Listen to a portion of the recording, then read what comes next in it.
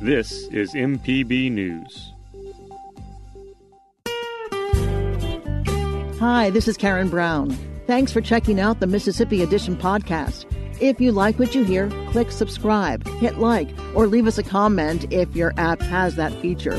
Then find other MPB podcasts by searching MPB Think Radio on your favorite podcasting platform. Thanks.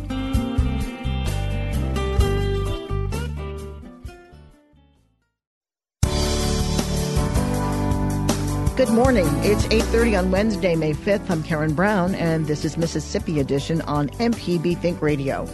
On today's show, for the second time in 3 days, tornadoes tear through the Magnolia State. We check in with MEMA for the latest assessments. Then, state health officials present an outlook for more vaccine distribution following reports Pfizer's shot could soon be available to more school-aged residents. Then, after a Southern Remedy Health Minute, addressing learning loss the summer after a pandemic-altered school year. This is Mississippi Edition on MPB Think Radio. From early Tuesday morning through the evening, residents of the Magnolia State were managing another round of severe weather warnings.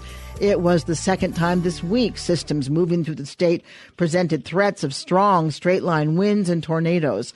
At least 5 tornadoes were confirmed after Sunday's round of severe weather, and more are expected to be confirmed today after reports of power outages, downed trees and debris in parts of the metro area and beyond.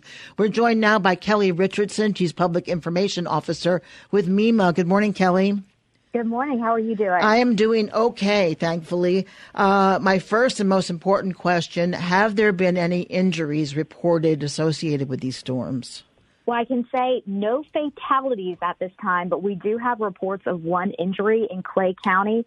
A car actually hydroplaned during the storm, and the injury was a result of that accident. But other than that one injury, we are looking good across the state, other than some pretty substantial structural damage. I know that the National Weather Service has to confirm tornadoes, but we've seen pictures on social media and news stations of what look very clearly like a tornado.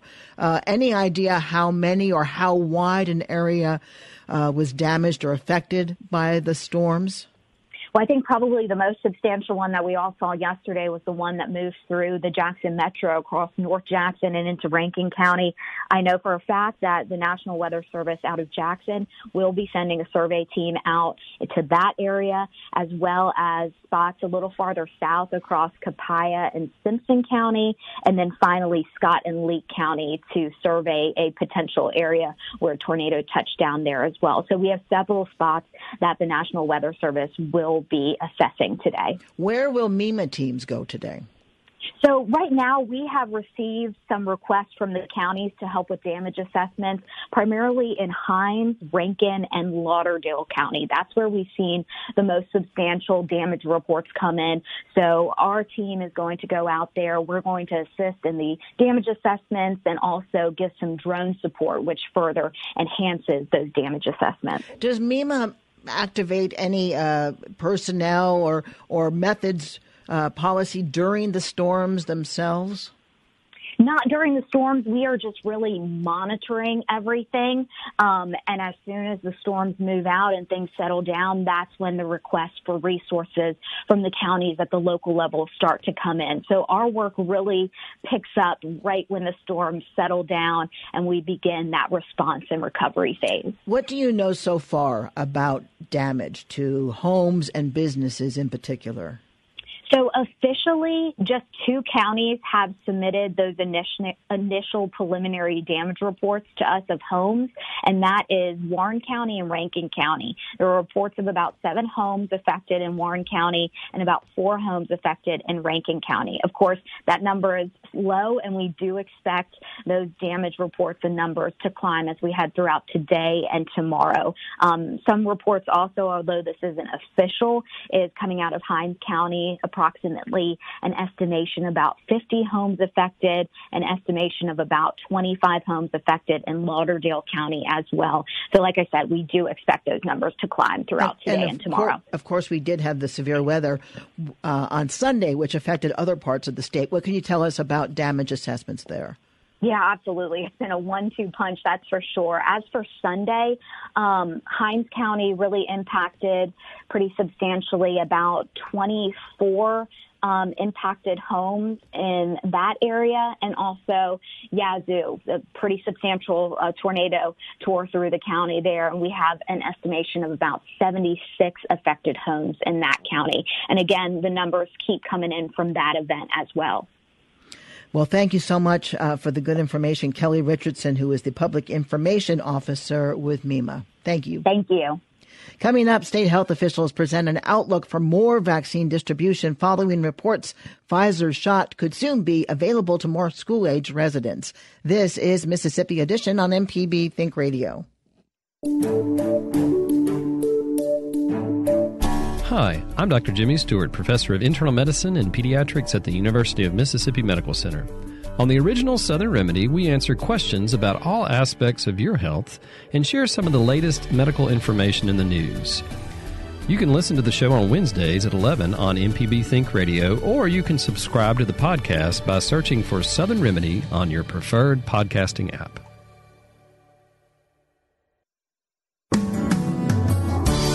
This is Mississippi Edition on MPB Think Radio. I'm Karen Brown. State health officers are continuing their vaccination campaign as the threat of the coronavirus still lingers in the Magnolia State. The 7-day average of COVID-19 cases reached a post-peak low of 199 cases per day on Easter Sunday. Since then, it has risen slightly and is hovering around 240. Some leaders in healthcare have likened the conditions of the pandemic in Mississippi to smoldering coals, a partially contained threat with the potential to still flare up. The best way, they say, to reduce the chance of case spikes and further transmission: vaccination. Early April also marks the peak in vaccinations statewide. The number of doses administered has plummeted, with only 55,000 shots scheduled or administered this week compared to over 127,000 such shots a month ago. With only about 1/4 of the state's population fully vaccinated, Mississippi is still far away from the threshold needed to achieve herd immunity. State epidemiologist Dr. Paul Byers says rates and conditions in long-term care facilities can serve as a case study in how wider herd immunity could look.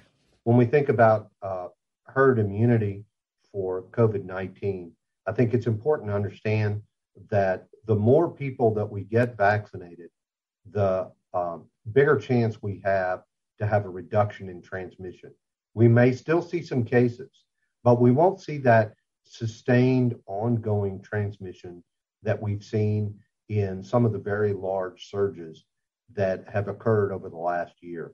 And I think what's been demonstrated in long-term care settings is a good illustration, where in some facilities we've achieved more than 70% of the residents that have been vaccinated. And in some cases, 30 to 40% or more of employees who've been vaccinated.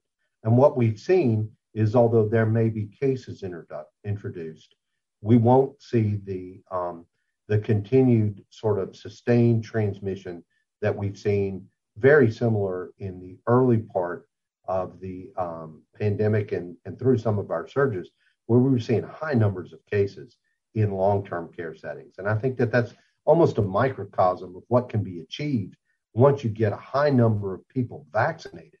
And the more people that you can get vaccinated, the fewer number of susceptible people that you have. So you may see some limited transmission, but you really won't see that ongoing sustained transmission.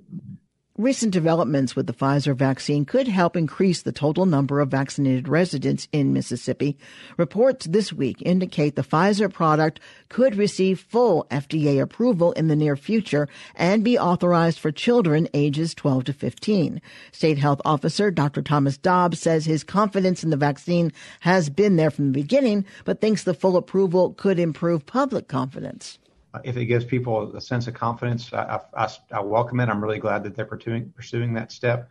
It doesn't, the data's there, the studies are there, the safety information's there, and now we've given almost 200 million doses. So, yeah, I welcome that as an opportunity to give additional people additional level of comfort, but it doesn't really alter my enthusiasm. I agree with Dr. Dobbs. I mean, all of the vaccines have gone through a pretty rigorous process to provide the emergency use authorization. Although this is a formal approval, which is encouraging, and I think it backs up that the data is there and has been shown to be effective and a safe vaccine. We've had confidence in the vaccine, and I think that's why we have really rolled it out successfully. The other half of the Pfizer development, availability to some school-age residents, comes at a very important time, according to Dr. Byers. We've got somewhere in the range of 160,000 or more kids that fall into those age groups, and we want to get as many of them vaccinated as we can, and we hope that we will see some higher demand and that we will see an uptake in those age groups. It's hard to predict exactly how, but I think that there are probably many parents that are waiting for that to come out and are anxious to get their children vaccinated, and certainly we will accommodate that. I think that certainly we've had some discussions with involving middle and high school into vaccination events, and that's something that we're going to encourage providers to do, as well as we're still working on formulating plans on how we do that before the school ends, if in fact we do get that EUA that comes out. And certainly that it won't stop after school ends. We've got the whole summer to work through to get children in that age group vaccinated. So and this is all in preparation for being able to go back to a more normal school year as well. And the more children and teachers and staff and employees in school settings that we get vaccinated, the less impact it will have on them. Just over 800,000 residents statewide are fully vaccinated. Coming up after a Southern Remedy Health Minute, addressing learning loss the summer after a pandemic-altered school year. This is Mississippi Edition on MPB Think Radio. Did a contractor ever tell you the price of something and it sounds so high you think, maybe I'll try it myself? Some jobs just aren't that difficult, and yes, you can do it. If you want to find out how to do those things, listen to Fix It 101, podcast everywhere. I'm Dr. Jimmy Stewart, professor of pediatrics and internal medicine at the University of Mississippi Medical Center, and this is a Southern Remedy Health Minute. Every organ in the body needs insulin. So my question is, how can a diabetic get insulin to their organ? Your pancreas normally makes insulin, but in a type 1 diabetic, it doesn't make enough of it, so it quits working for several different reasons. And then you have to give somebody insulin. So normally that's an injection or an infusion of it through a pump. And that's the way that you deal with a lack of insulin. In type 2 diabetes, there is a resistance to insulin. It's not that you don't make enough insulin, it's that your body is not as sensitive to it as it used to be. So it's almost like for somebody who's hard of hearing and you have to talk louder, the same thing happens in the body when there's not, when there's a resistance to it. You can give additional insulin to a type 2 diabetic. That's one of the medications that we use to treat it.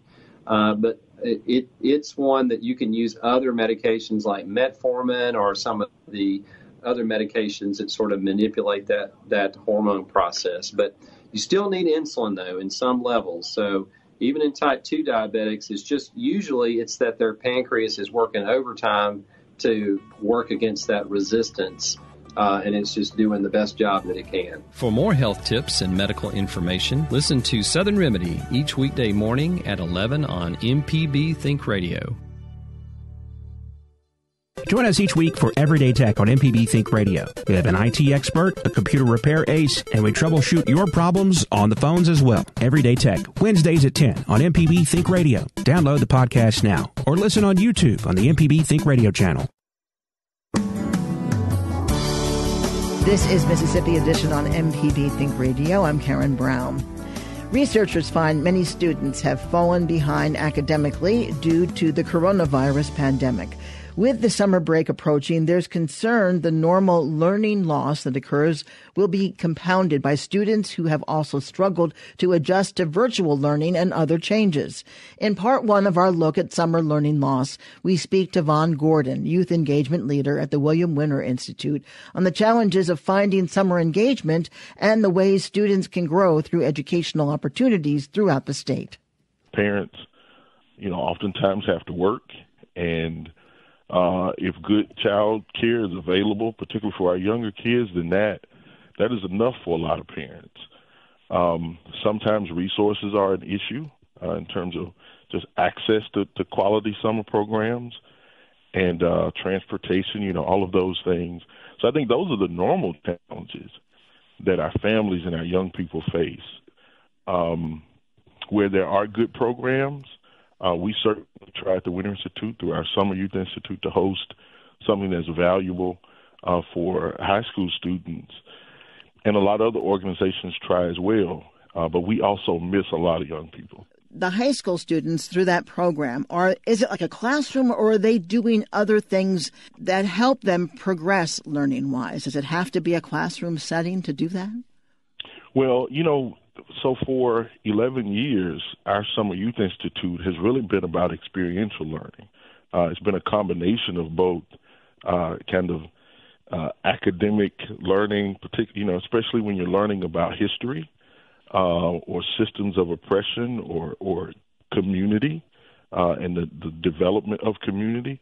There's some processes there. There's some dates that matter. There are timelines that matter. And so there's always an academic element, but allowing them to get out in the state and, travel to sites of significance, have the time and freedom within the program to have conversations about the issues that they learn about or the opportunities they learn about. I think increasingly organizations like us and others are trying to make sure that their programs offer a real combination.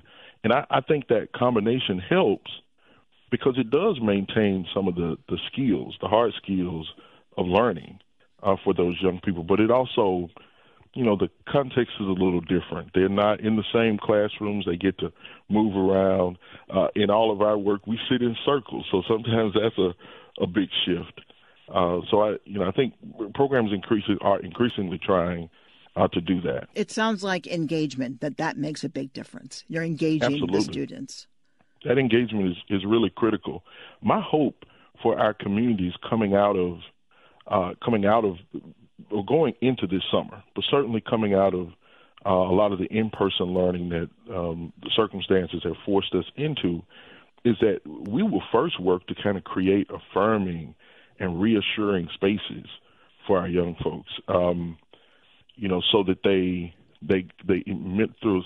from a social and emotional perspective, they move into the next school year stronger, with a greater understanding of their own resilience and their own ability to kind of weather storms, and frankly, their schools and their communities' ability to do that. I'm glad you brought up the emotional health of the students, because this has been a tough year for many kids.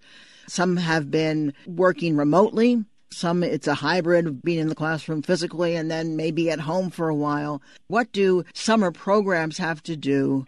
It seems like it might be a barrier right from the start. And how do you ease them into a summer program that might be different than what they've experienced before? I think we have some great opportunity. We also have some assets in that regard. Dr. Michael Cormack, who is a education leader in the state and currently working in Jackson Public School District, which is where my daughters go to school, he has talked about kind of reframing the idea of learning loss because, frankly, young people, how do we consider the loss if they weren't taught it or exposed to it? But instead, we should think about the opportunities to help them explore new things. As I talked about earlier there, having a conversation about resilience, what it is, how they have displayed it, how their communities have displayed it. That's an important thing. But another really interesting thing that Jackson Public Schools is doing, and I'm sure there's some other districts in the state that are doing it as well, is they're thinking about this kind of acceleration approach to learning. So rather than using the summer to work backwards to cover material, old material, they're focusing on the new grade level material and using that context to help scholars work through what they don't understand or what their misunderstandings about that old material. Those young people will be familiar with some of the learning objectives that are going to be there for them in that new grade level. They won't be intimidated by it. And along with that, some of these, summer programs are trying to mix in some of the social and emotional learning, and they're bringing in community partners to help support those efforts. Vaughn, what can you say, or what kind of recommendations can you make to parents or caregivers whose child can't get into a summer program? Is there something at home that will help move that student along so they are ready for the next school year? One of the biggest suggestions I would make for those families is, at this point in the year, reach out to their school districts. Whereas previously there were not, maybe there weren't enough programs, or there was not one that fit their circumstance really well. I think a lot of districts, because of the CARES Act and rescue plan funding, they have a lot of resources. So perhaps we're at a point where we can, as parents, we can engage them to help develop the kind of programs we need. But beyond that, there are organizations that have been pillars of our communities for a long time, local churches and faith institutions who have certainly the interest, challenging or helping support them in the development of programming. I am a big believer in the importance of family and neighborhood connection. So sometimes, small groups of parents can get together and create experiences for their children that are as rewarding as anything else those young folks experience in the summer. Vaughn Gordon is the Youth Engagement Manager for the William Winter Institute. Always good to talk with you. Thank you, Vaughn. It's great to talk to you as well, Carrie. I want to, if I may, just issue a challenge to our state school leaders. Absolutely. There have been some lessons learned in our public school spaces, but also in our private and independent school spaces. So I want to challenge our leaders to start to bring some of these folks together so that we can glean from them what they've learned and might benefit all of the young folks in our state. Vaughn Gordon, Youth Engagement Leader at the William Winter Institute. Before we leave you, emergency officials in Mississippi say 4 people were killed when a small plane crashed into a home. Hattiesburg police were called to the scene of the crash just before 11:30 last night. Initially, they said 2 people had died. Now they have found 4 victims. Officials didn't immediately identify them or say whether they were on the plane or in the home. Police have called the Federal Aviation Administration to investigate the cause, and they're asking anyone who finds debris or wreckage to notify police. Hattiesburg is about 90 miles southeast of Jackson. This has been Mississippi Edition on MPB Think Radio. Thanks for listening to the Mississippi Edition podcast from MPB News and MPB Think Radio. Don't forget to subscribe if you haven't already, and if your app lets you, leave a comment or review. We really do appreciate it. Remember, you can always get in touch with MPB News on Facebook and Twitter, and fresh episodes of the podcast are posted every weekday morning. I'm Karen Brown. Thanks for listening. This